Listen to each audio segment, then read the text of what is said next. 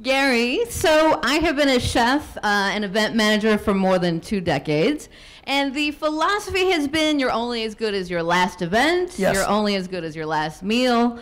You have been the seminal figure in deconstructing that, so thank you. Now, in the social media realm, can you speak to that of not letting the perfect be your enemy and just...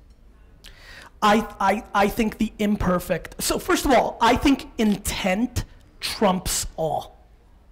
And I think the second you really understand what I just said, you become far more, lucid in your communication. I'm never scared to doing the wrong thing, tweeting the wrong thing, promoting too much, because I'll apologize if I really feel like I was wrong.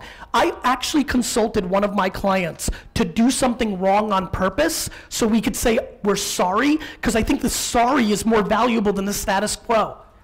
I mean, it's crazy. So the reason I'm not crippled by perfection or it has to be perfect or anything of that nature, as a matter of fact, the one thing I've been most scared about with this book coming out is people critiquing what I'm putting out content-wise. Against your own speed. Against my own speed, because what I'm doing is I'm still testing. So I'm still putting out links that auto-populate the pictures on Facebook, because I'm always testing, and I'm like, oh man, this is gonna be tough to explain, because somebody's gonna jump in and be like, GaryVee, you just wrote a book about you gotta make a picture, why are you doing this? And so, I'm never crippled by it because intent matters, because when I reply to that person and say, listen, I'm still testing baseline because Facebook's always changing, they're like, oh, there's like more value for me to continue the smarts than me being crippled by doing the wrong thing. So I think it's quite simple. I think that if you're willing to respect your haters, or the people that don't agree, or the people that are upset with your last meal, as long as you're willing to respect them and have true dialogue, you can't lose.